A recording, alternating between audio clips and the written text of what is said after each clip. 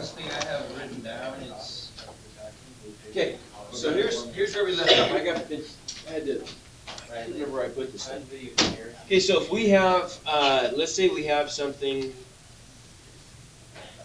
like this. We've got some polynomial, and we're told that some big fourth degree polynomial, and we're told that this quadratic expression is a factor of the fourth degree polynomial. This is what we left off with yesterday. What are our options? Well, we know that if it's a factor, it has to divide into the polynomial easily or evenly, right? There's going to be no remainder left over. And so all we got to do then is we're going to divide it in, and then whatever's left over, we'll factor that, right? Okay, good, but that requires long division, right? So Seth saw a shortcut here, a good shortcut. He saw that this quadratic factor of our polynomial is itself factorable, right? It factors into x plus 7 times x minus 5, right?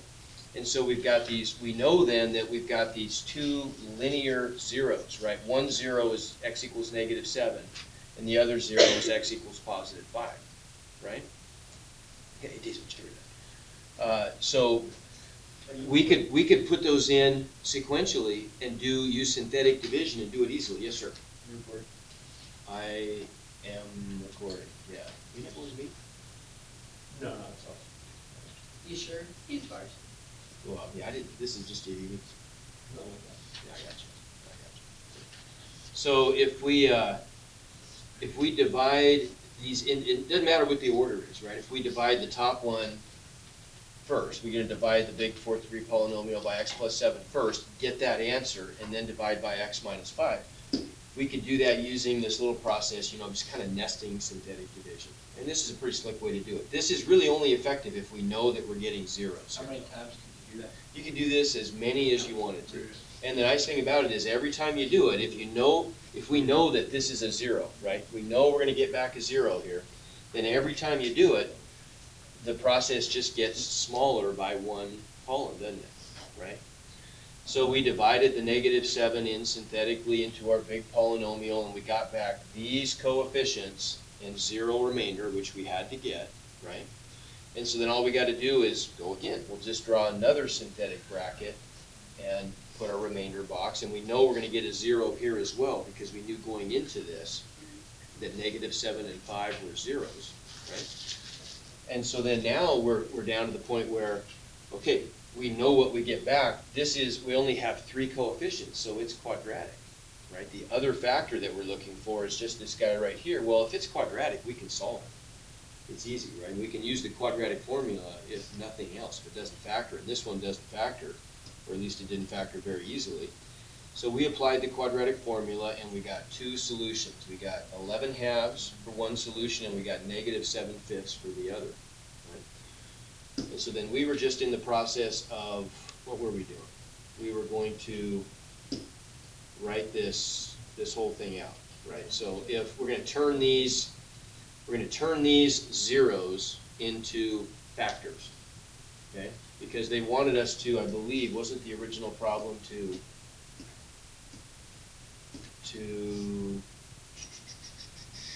find the other factors. So let's say we're going to write this thing in factored form.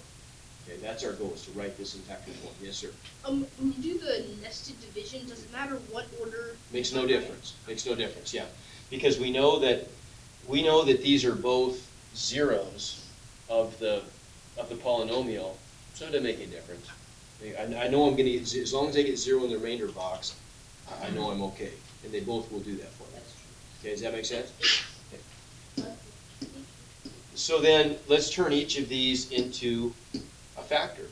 So if we get the factor x equals 11 halves, or the 0, how do I turn that into a factor? What's my recipe? X minus the 0 gives me the factor, right? And I think I just lost track of totally how we were doing that, but I can't remember exactly what right, 2x minus 11. I can't remember if I was going to do another, I just lost my train of thought here when I was doing yesterday. I remember I had a really good idea how to illustrate this, but I can't remember what it was. So we always know that we can just subtract the 0.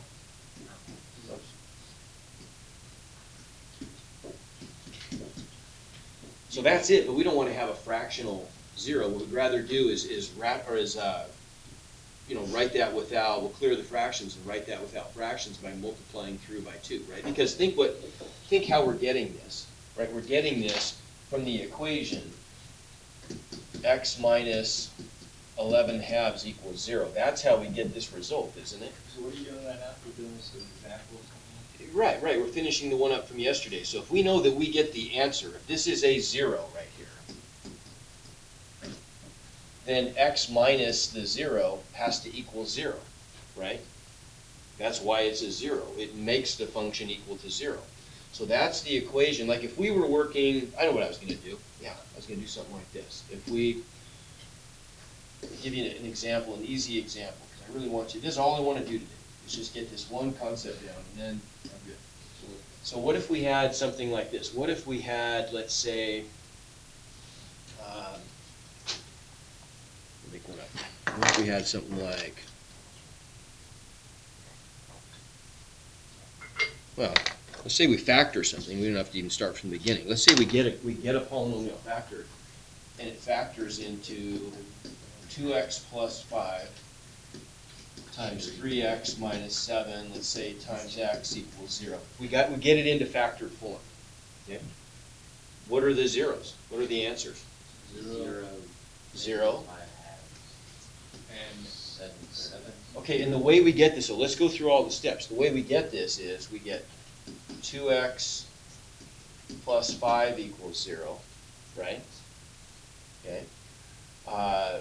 We could write this if we wanted to then as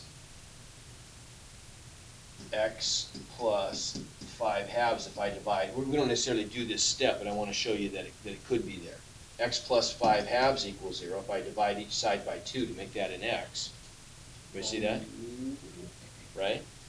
And so that's the same thing as x minus negative 5 halves equals 0. And so what's the solution then? Negative 5 halves. Right? Now we would probably just skip down there from right there, wouldn't we? Yeah. But those steps could still be there, right? How about this guy over here? Same thing. Same thing. We're going to set this equal to 0. 3x minus 7 equals 0. And even if we skip down to the answer, x equals 7/3, if we repeat the process, if we reverse this, this is the factor that we should get out of it, right? Well, how would we get from there to there? Multiply by 3. I mean, we don't usually do those steps. Yeah, but we could clear the fraction and make this 3x equals 7, and then subtract 7, right? And there's our factor. That's what we're setting equal to 0, isn't it? Right, to solve for x. So what about here then? If that's right, if that's my 0, that's what's being set equal to 0, right? This is my 0. X minus that is equal to 0. Then this is my factor, right? Well, I could also just multiply each side by 2 and get 2x minus 11 equals 0 without the fractions, right? So what's our simple rule? If I get a fractional 0, then I know that I can just essentially do like bottoms up, right? I can just multiply each side by 2, and whatever the denominator is, it's going to become the coefficient of x every time. We just have to get to the point where we can see that this 0 gets associated with the factor 2x minus 11. Right? Does that make sense? Okay, so what's this one going to be? Now, don't say it out loud. If that's my 0, x equals negative 7/5 is a 0. The factor, the simplest factor without fractions, right? That goes with it is what? 5x minus 7. Plus 7? It's x Plus 7. plus, right? It's x plus 7/5, not minus, right? Because that's what we'd set equal to 0 to get that answer. And then when we clear the fractions, we multiply both sides by 5, we get 5x plus 7. That's the simplest factor that has that as a 0, if I set it equal to 0. Right? It's a pretty smooth curve. It's pretty smooth curve, isn't it? Takes years of practice to do that. Okay? You draw a perfect circle. A perfect circle. Oh, you know how to do it? You like He almost swing did your it arm. on 7. You like. It's hard to do, this is an awkward height to do it on. So Yeah. it's a little bit of an awkward height. You kind of need, like, you stand next to a board and you just go like that. Yeah, have you seen the guy with the chalk? He can make like dotted circles in there. Oh, Fills it an ankle and like skips. I haven't seen He's that. such a beast. But if you kind of stood back here. He's like 96 years old. Okay. That's- It's awesome. Try again. All right, how about it? You guys can work, get some questions answered. I'm going to put the first assignment up.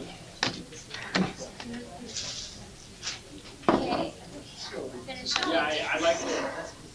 It's the circle for points, right? Yeah.